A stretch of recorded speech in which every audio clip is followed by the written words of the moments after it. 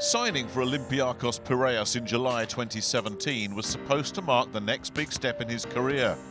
But before Tillie could make his first EuroLeague start for the Greek Giants, an injury sustained in warm-up on opening night meant the French forward would be out of action for the next 5 months. For me personally, it was a little bit frustrating year. I was injured for most of the part of the season, a little bit unlucky, but I took advantage of my time off to improve my body.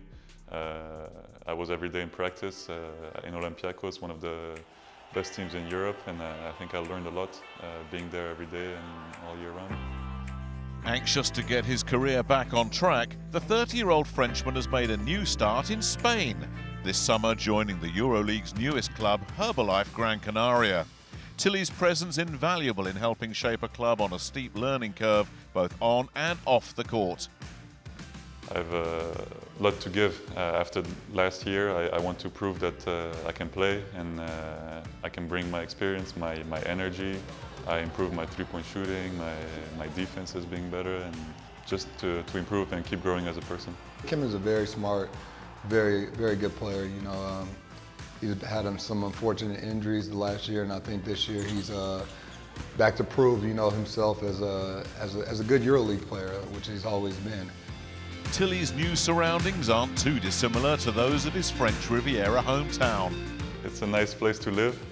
Really happy to be here. The people are really nice. It's a very organized club. Everything is in the best dispositions for us to improve and work in the best conditions. Just 2 games into his Gran Canaria career, Tillie's contribution was pivotal on one of the biggest nights in the club's history, their first ever EuroLeague game on home court. His 13 points from the bench helping seal a thrilling win over EuroLeague giants Barcelona. Would you believe it? Gran Canaria are going to win their first ever home game in the competition. Unbelievable. What a stunning game of basketball.